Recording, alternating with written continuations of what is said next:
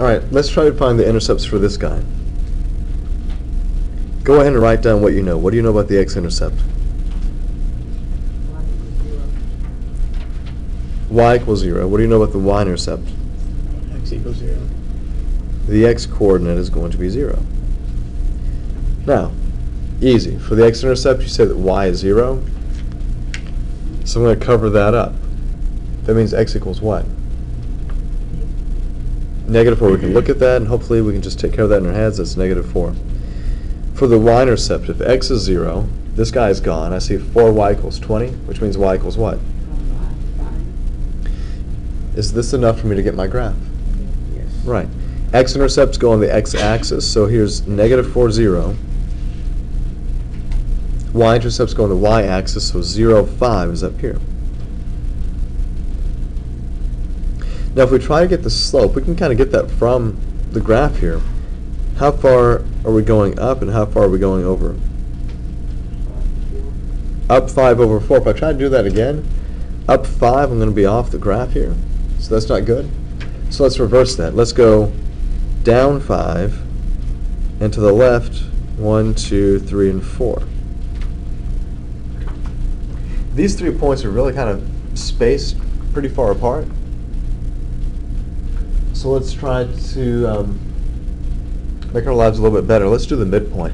Find the midpoint. That's going to be the point in between 2 points. It gives you more points and it improves your accuracy. We said here this was a change of 5. Okay? What's half of 5? Is 2.5. Now the run was 4. What's half of 4? 2. Alright, so go up 2.5 and over 2. There's a point. 2.5, 2. 2.5 and over 2, like that. You can reverse that. You can go down 2.5 over 2, down 2.5 over 2. So it's really easy to get a lot of extra points using that midpoint. If you can understand that your slope, what your slope is the rise to run, you're just basically cutting that in half. Instead of going up the full 5 and the full 4, cut it in half. Half of 5 is 2.5, half of 4 is 2. So that's how I get the rest of those points. And then we just connect the dots, connect the points.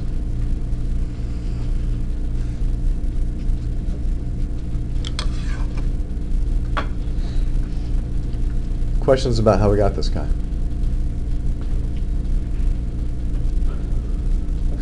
Let's take this guy and let's solve him for y, just so that everybody's clear about what we're doing. If I take -5x plus 4y equals 20 and I solve this for y, what's the first step? You move x to the other side. So move the x to the other side, that gives me what?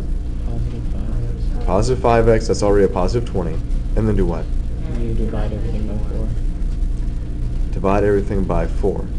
So y by itself is equal to 5/4 x plus 5. So according to my slope-intercept form, what's my slope? 5 and 4. 5/4. And what's the y-intercept? Positive 5. 0, 5. Okay. That's the same thing I already have for my y-intercept. My slope is 5/4. Is that positive or negative? Positive, so that means from left to right, what is my graph doing? What is my line doing? Increasing. It's increasing. Positive is increasing, right? And no matter what 2 points you pick here, the ratio of rise to run is always going to be the same. So we look at this guy as rise to run. So if I went from this point right here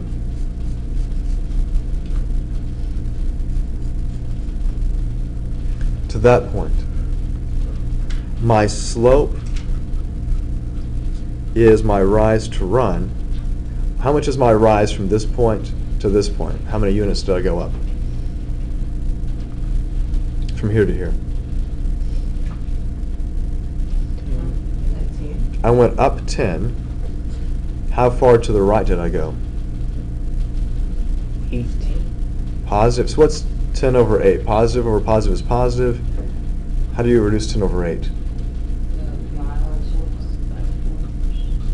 It's 5/4. right? And that's the same thing I got here for my slope. So everything is connected. Everything matches up. And just so that you guys are believers, there's what the computer tells me the graph is. Now, you guys need to get in the habit of solving for y, because if you want to graph on your graphing calculator, you have to solve for y. That's the format that it expects from you.